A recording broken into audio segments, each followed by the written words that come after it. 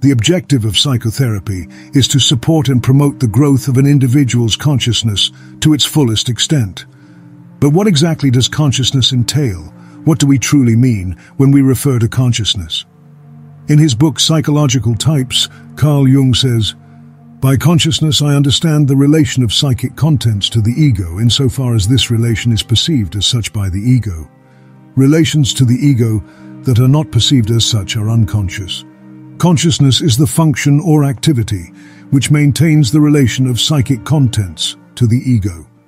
Consciousness is not identical with the psyche because the psyche represents the totality of all psychic contents, and these are not necessarily all directly connected with the ego, that is, related to it in such a way that they take on the quality of consciousness." To delve deeper into this concept, let's explore its etymology. The word conscious finds its roots in two Latin elements, con, meaning with or together, and sire, which translates to know or to see. Interestingly, conscience shares the same origin as conscious, pointing to a common meaning of knowing with or seeing with another. On the other hand, we have the term science, also derived from sire, but it signifies a different kind of knowing, a simple knowing without the aspect of withness. This etymological insight suggests a connection between the phenomena of consciousness and conscience, hinting that consciousness involves two key components, knowing and withness. In simpler terms, consciousness is the experience of knowing alongside another, existing within a context of two-ness. One facet of consciousness pertains to the act of knowing itself. To engage in the psychological function of knowing or perceiving, the undifferentiated and diffuse experience must be divided into a subject and an object, the knower and the known. This original division, reminiscent of the separation of world parents described by Erich Neumann, signifies the birth of consciousness as the ability to know. The subject becomes distinct from the object, enabling the act of knowing to take place. This process of separating subject from object recurs with each increase in consciousness. When the ego encounters an unconscious content, it can only become aware of it by creating a separation that allows it to observe the emerging psychic content and disidentify from it. Transforming an unconscious complex into an object of knowledge is a crucial aspect of expanding consciousness. Symbolically, the mirror represents this process of separating the knower from the known. It embodies the psyche's capacity to perceive objectively and liberate itself from the grip of primal chaos. In chapter 95 of the Acts of John, Jesus told his disciples, "A mirror am I to thee that perceivest me." And in chapter 96 he says, "Behold thyself in me, perceive what I do, for thine is this passion of the manhood which I am about to suffer." In this text, Jesus is instructing the disciples how to separate subject from object, how to perceive experience as a mirror that provides an image of meaning rather than as chaotic anguish. This notion aligns with the concept of active imagination or meditative reflection, wherein one can transform oppressive moods into objects of knowledge by uncovering the meaningful essence within those moods. Jung, describing his own decisive encounter with the unconscious, says, "To the extent that I managed to translate the emotions into images, that is to say, to find the images which were concealed in the emotions, I was inwardly calmed and reassured." The timeless mythical tale of Perseus and Medusa serves as a poignant example of the significance of separating subject from object through the power of reflection. In this myth, gazing directly at Medusa turns one into stone, representing a psychic content that threatens the ego's existence. The only way to overcome this peril is through the use of a mirror shield provided by Athena, where Medusa can be observed indirectly. Athena's mirror shield embodies the essence of human culture itself, offering redemption from the destructive horror of Ra being represented by Medusa. Through language, art, drama, and learning, humanity gains a figurative mirror to perceive and understand the depths of the psyche. Dreams and fantasies can also fulfill a similar mirror function. For instance, a man undergoing early stages of analysis had a dream in which he looked into a mirror and was startled to see his father's face instead of his own. This dream revealed that he had become overly identified with his father, unknowingly living out his father's unhappy fate. By reflecting upon this dream, the man gained a mirror-like insight into his situation, making his identification with his father an object of knowledge. This realization enabled him to separate his ego, subject of knowledge, from his identification with his father, object of knowledge, taking his first step toward increased consciousness. Now, the experience of being the knowing subject, however, is only one half of the process of knowledge. The other half is the experience of being the known object. In the journey of self-awareness, the ego assumes the role of a knower, attempting to conquer the external world and the inner realms by turning them into objects of knowledge. However, this limited form of knowing, while resembling consciousness, falls short of true understanding. To attain genuine consciousness, the ego must also undergo the profound experience of becoming the known object itself. It needs to relinquish its position as the all-knowing subject and entrust the function of knowing to an other entity. This shift in perspective is essential for reaching authentic self-awareness. During the process of psychotherapy, this transformation often occurs. The therapist, unknowingly, carries the projection of the knowing other, causing the patient to feel reduced to a mere object of knowledge. This state, induced by transference, may be partial and temporary, but it carries some risks. The patient might develop a personal dependence on the therapist, relying on them as the sole source of knowledge. This dependence on the therapist can lead to a substitute for the true reliance on the inner, knowing one, which is the self. It's important to recognize and understand this dynamic, encouraging the patient to ultimately rely on their own inner wisdom and self-awareness, transcending the need for external validation. This process leads to a more profound and lasting form of consciousness, where the self becomes the true source of knowledge and understanding. In a letter written in 1915, Jung describes vividly the dangers to the patient of being known or understood by the analyst. Understanding is a fearfully binding power, at times a veritable murder of the soul as soon as it flattens out vitally important differences. The core of the individual is a mystery of life, which is snuffed out when it is grasped. The menacing and dangerous thing about analysis is that the individual is apparently understood. The devil eats his soul away, which, naked and exposed, robbed of its protecting shell, was born Yuki, a child into the light. That is the dragon, the murderer, that always threatens the newborn divine child. He must be hidden once more from the understanding of humanity. As Jung indicates in other sections of the same letter, the therapist's understanding of the patient is necessary for neurotic aspects of the personality. However, it should not be applied to the healthy psyche. Thus, the full experience of being the known object of an other knowing subject is best not projected onto a person, but rather experienced as an encounter with the inner God image, the self. The archetypal image that carries the clearest symbolic expression of the ego's experience of being the known object is the image of the Eye of God. This image played a large role in Egyptian mythology. According to Rundle Clark, the Eye of the High God is the great goddess of the universe in her terrible aspect. Originally, it had been sent out into the primeval waters by God on an errand, to bring back Shu and Tefnut to their father. Thus the Eye is the daughter of the High God.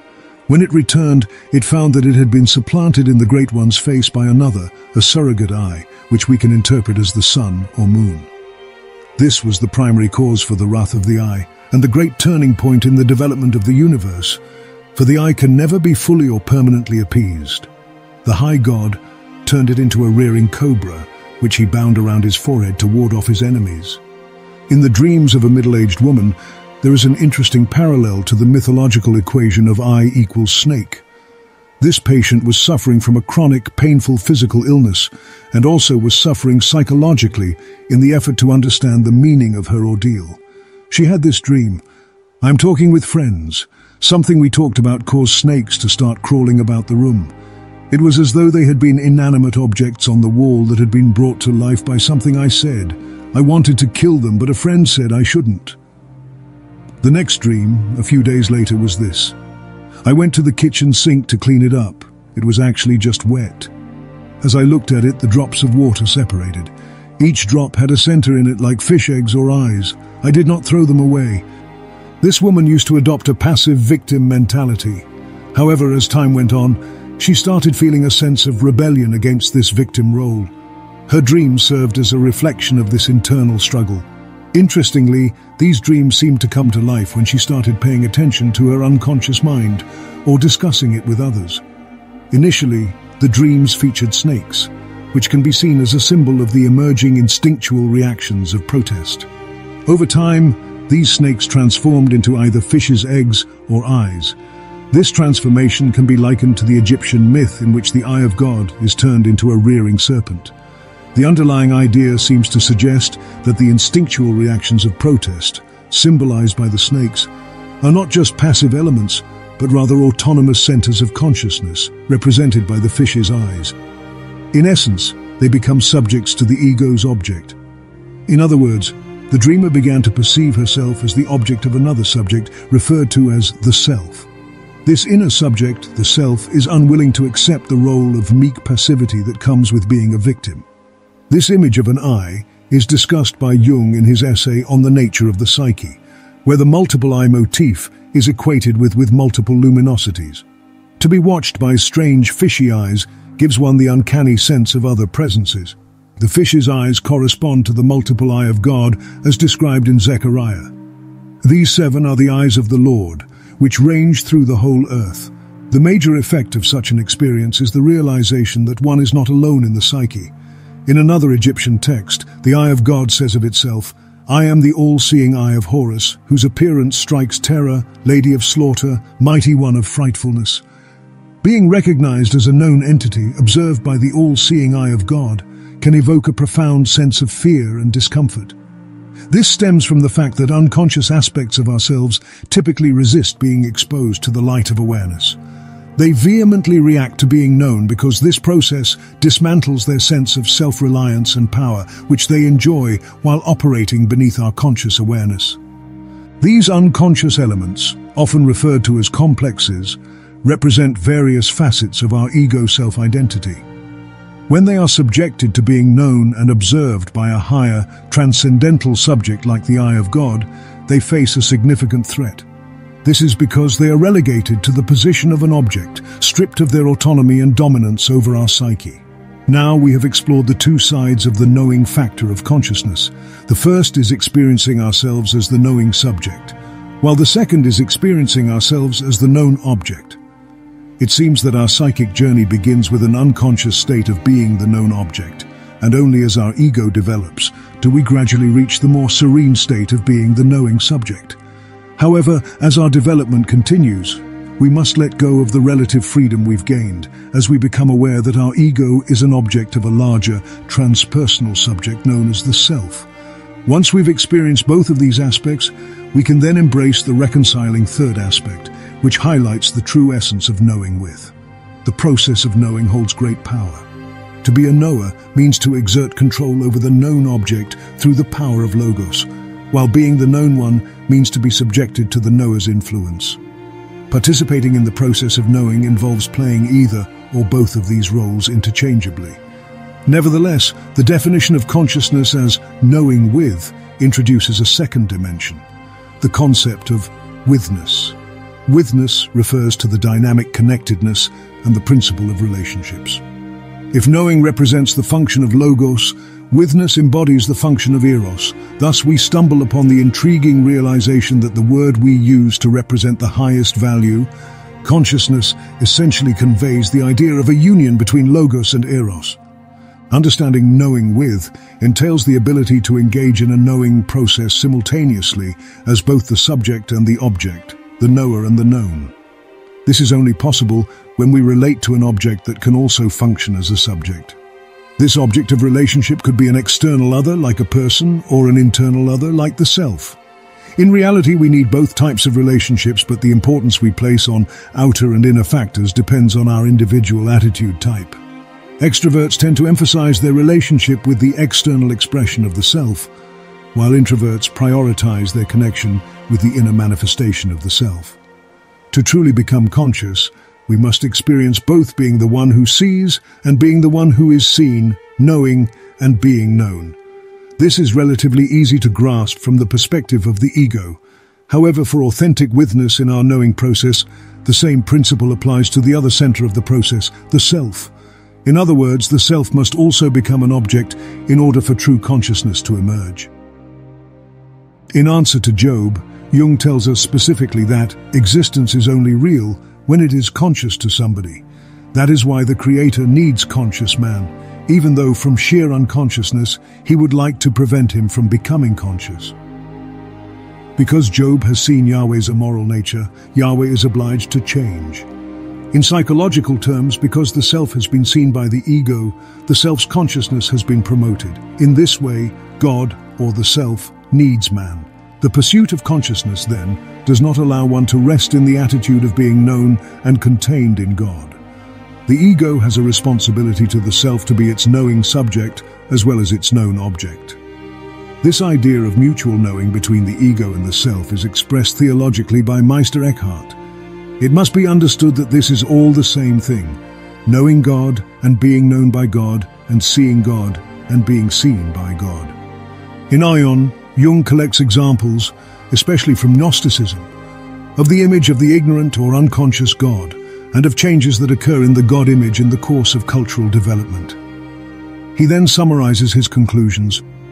These utterances on the nature of the deity express transformations of the God image, which run parallel with changes in human consciousness, though one would be at a loss to say which is the cause of the other. The God image is not something invented, it is an experience that comes upon man spontaneously. The unconscious God image can therefore alter the state of consciousness, just as the latter can modify the God image once it has become conscious. This, obviously, has nothing to do with the prime truth, the unknown God, at least nothing that could be verified. Psychologically, however, the idea of God's ignorance or of the unconscious God is of the utmost importance because it identifies the deity with the numinosity of the unconscious. The reciprocal relations between the ego and the self, in which the self's knowing the ego promotes ego consciousness and the ego's knowing the self promotes self-consciousness, have interesting implications. Ordinarily, we think that suprapersonal powers and images are projections of our own mind, but if reciprocity exists, we equally may be projections of the transpersonal other. One of Jung's dreams brings up this idea. I had a dream once. In the dream, I was on a hiking trip. I was walking along a little road through a hilly landscape. The sun was shining and I had a wide view in all directions. Then I came to a small wayside chapel. The door was ajar and I went in. To my surprise, there was no image of the Virgin on the altar, and no crucifix either, but only a wonderful flower arrangement. But then I saw that on the floor in front of the altar, facing me, sat a yogi in lotus posture, in deep meditation. When I looked at him more closely, I realized that he had my face. I started in profound fright and awoke with the thought, aha, so he is the one who is meditating me. He has a dream, and I am it. I knew that when he awakened, I would no longer be.